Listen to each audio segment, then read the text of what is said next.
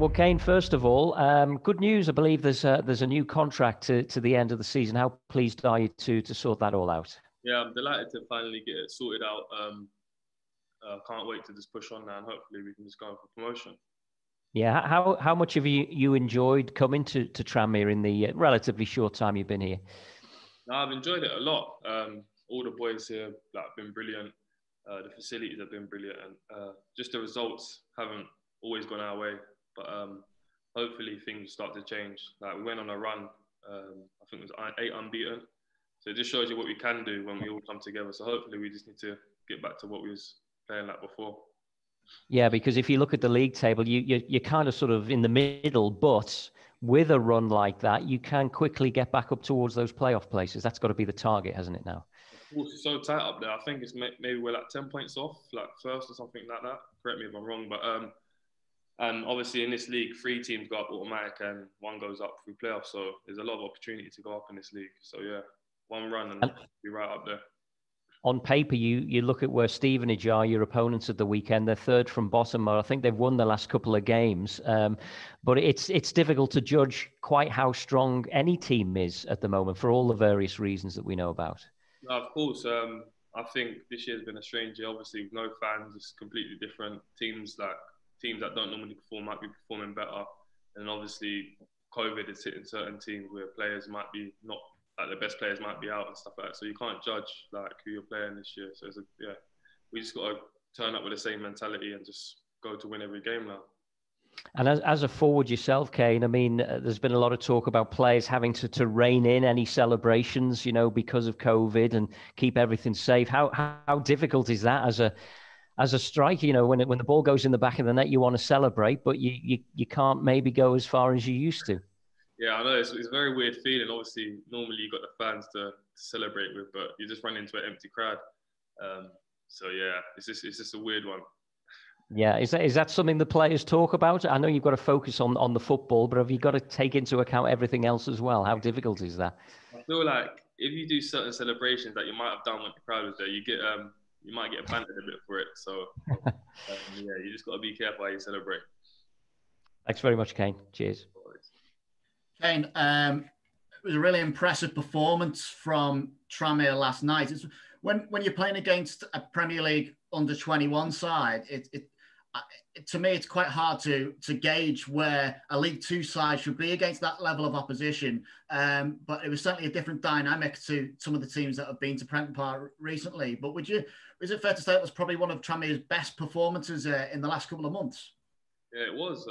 We scored 4 goals as well. I thought everyone played well, considering there's a lot of players missing as well. I think everyone stepped up, and I think it showed that the squad it's got strength in number, and it's not strength in number, strength in depth, and you can see how strong the whole squad is. Danny Lloyd just scored 2 goals. Morgan scored.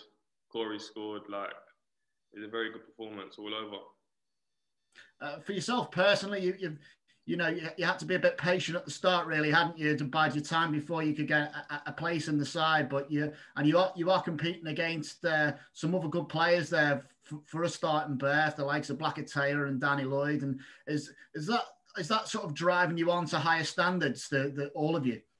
Of course, it's always good to have competition in the same place, and it's very good at the competitions, very good as well. Do you know what I'm saying? So it makes you want to do better. So yeah, training's been very good.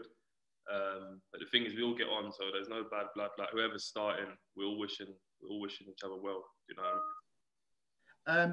Do you think the performance against Barnsley was kind of taken into that game last night? I know you had a couple of chances yourself that might have put you in the headlines if you'd been able to put them away. But do you think there was a lot of positives to take out of that game? And do you think that FA Cup matchup with Barnsley was of real benefit going into the Leicester match?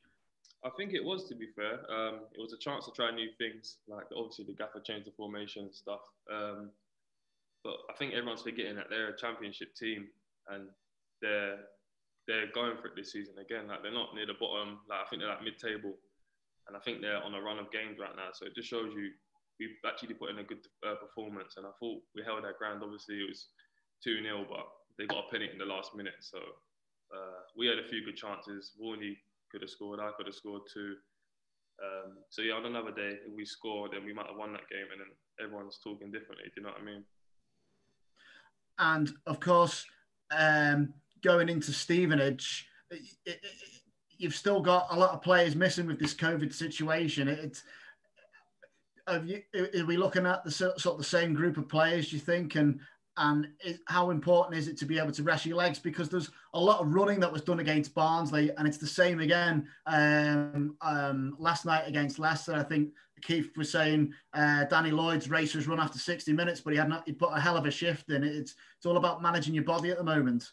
Of course, I feel like the gaffer's trying to get it into us in training, so the intensity is a lot higher. So when we actually do play games, we can last longer and stuff like that. So I think that's how the gaffer's trying to cope with it all. But yeah, obviously we're gonna have Saturday, Tuesday now for a while. So I think the squad's gonna get used and everyone's gonna be relied on. Obviously, he's not been able to bring any new players in yet, but is this starting to feel more like his team now? Because of course he came in quite an unusual situation. Normally, when a new manager comes in, he's coming into a losing team, and that wasn't the case, of course, because you've been on that great run already, hadn't you? Yeah, I feel like it's took him a while, obviously, because we was on that running spree, like you just said. I think it was 8 unbeaten again. So obviously he couldn't really change too much at the time because there was nothing really to change. But I feel like he's adding his own little bits in now. And I think you might be seeing a little difference. He expects us to run a lot harder. I know that that's something he wants. And I think you can see that now in the performances. Everyone's working hard for each other. Even though the results ain't going our way, everyone's still working and running to that last whistle. Yeah, there's been no shortage of effort, has there? But I suppose some players are being asked to do roles that aren't necessarily natural to them. You ended up with Kieran Morris at left back and Otis Khan at right back last night was a bit of a surprise, but it's shown that you've got to be adaptable in this environment, haven't you? Of course, because you never I don't think no one can say who's going to get injuries, coronavirus at the moment. So I feel like anyone could be playing anywhere. I could be playing goalie next week. You never know.